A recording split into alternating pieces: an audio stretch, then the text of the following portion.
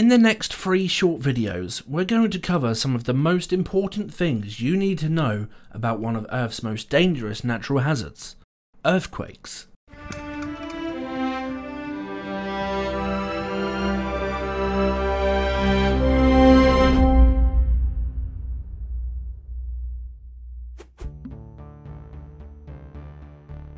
Let's start with a basic rule. Things need energy to make them move. People get their energy to move from food. A bicycle gets energy to move from someone pedaling on it. A wind turbine gets the energy to move from, well, the wind. Yes, that makes sense. As we covered in video 1.03, Earth's crust is made up of huge slabs of rock called tectonic plates, and those plates are moving. They get their energy from convection currents in the mantle underneath them, which keeps them moving slowly over thousands of years. Or it would if they didn't keep getting stuck. Let's show you how this works with a little experiment. Here we have 2 paving slabs, which are going to be our tectonic plates. We're going to use some elastic to make the tectonic plate on top move to the left and the one underneath move to the right. In real life, the closest thing we have to this would be a destructive, also known as convergent, plate boundary. Although, if you imagine you were looking at this from a top-down view, it would also show a conservative or transform plate boundary. As the elastic is pulled tighter, energy continues to build up. It builds and builds until eventually so much energy has been put in that the slabs become unstuck and release all of that stored up energy in one violent jolt. That sudden release of energy when the plates move is an earthquake. I'll admit, the amount of energy released by these concrete slabs isn't very much, but imagine this happening between 2 of the Earth's huge tectonic plates. When they finally build up enough energy to jolt into motion, it can release a colossal amount of energy. You can't even begin to imagine how much energy a strong earthquake releases, but to try and give you some kind of idea, a magnitude 7 earthquake releases about the same amount of energy as 500,000 tons of TNT exploding. For comparison, the nuclear bomb that was dropped on Hiroshima during World War II released an amount of energy similar to just 15,000 tons of TNT. This means a magnitude 7 earthquake releases the same amount of energy as 30 nuclear bombs going off at once. And as you'll see in our next video, earthquakes get much more powerful than magnitude 7.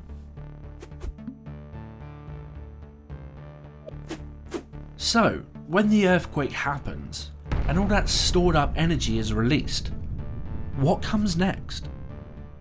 Well, the short answer is waves. Energy likes to travel in waves. When you throw a stone into a pond, you are transferring the energy of that stone into the water, and it sends small waves of energy through the water, which we know as ripples. This might be a little weird when you first hear it, but if you put enough energy into it, the ground can ripple just like water. That energy, of course, comes from the earthquake. Here is a simulation we made to show you what's going on. When the tectonic plates suddenly become unstuck and the earthquake begins, all the stored up energy is released into the ground as it spreads outwards, just like ripples in a pond.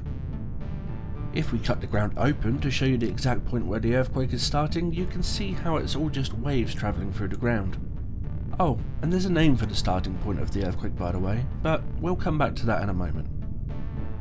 It's these huge waves of energy travelling through the ground that cause the damage. To us humans, these waves travelling through the ground feel like intense shaking, but the biggest problem is with buildings. Unless they are earthquake resistant, most buildings were designed to stand on ground that is, well, not moving. When these huge waves of energy are travelling through the ground beneath them, weaker buildings can easily crumble and collapse, often injuring or killing the people inside. As crazy as that is to imagine, look at this footage from Nepal earthquake in 2015. You see those buildings right at the end of the street? If you look carefully, they look like they're moving separately to what's going on closer to the camera. That's because those ripples of energy from the earthquake are travelling through the ground towards the camera. Also, If we slow this footage right down, take a look at how the people are thrown off balance by the ripples moving through the ground. It's not random at all. They're being thrown side to side by the waves of energy as they pass through the ground beneath their feet. That's why an earthquake makes the ground shake. All of that movement in the ground causes everything on the surface to shake violently. When an earthquake takes place, one of the key things we need to know is where it happened. We call this the epicenter of the earthquake. It literally means the point on the Earth's surface directly above where an earthquake happens, the place where the waves of energy ripple outwards from. But hold on a second. What do we mean when we say directly above where the earthquake happens? Well, as we know, earthquakes happen underground, but they don't all happen at exactly the same depth. Think about a destructive boundary like the one we've explained before. As the denser tectonic plate subducts underneath the other one, they grind together and get stuck. But they could get stuck here, or basically at a point where the plates are touching each other. This is where we get the term focus, sometimes also known as the hypocenter of the earthquake, but focus works just fine. The focus means the exact point underground where an earthquake takes place. But why do we care how deep the focus of an earthquake is? The answer is, it can actually make a really big difference in how destructive an earthquake is.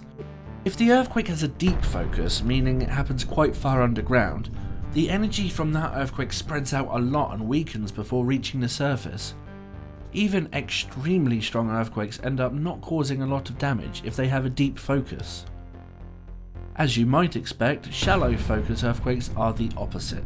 They don't happen very far underground at all, so the concentrated energy released by the earthquake reaches the surface quickly, often causing massive destruction even if the earthquake isn't that strong. Here is an example to demonstrate why focus is so important. In 2002, Afghanistan was hit by two earthquakes, one on March the 3rd, the other on March the 25th. The first earthquake measured in at magnitude 7.4 and killed around 150 people. The second earthquake had a magnitude of 6.1, yet it killed over 1,000 people. So why did the weaker second earthquake kill so many more people than the stronger first one? The focus. The first earthquake had a very deep focus, 226 kilometers underground, but the second was a shallow focus earthquake at just 8 kilometers underground. This really shows you how much of a difference an earthquake's focus can make. It's not all about magnitude. So that just about wraps it up for this video. Thank you very much for tuning in, and we hope you enjoyed. Please don't forget to like and subscribe, and if you wish to be notified when we upload a new video, hit the little bell dingy. You have been listening to The Mountain Man and watching the work of Michael Deluxe. And remember, keep it simple.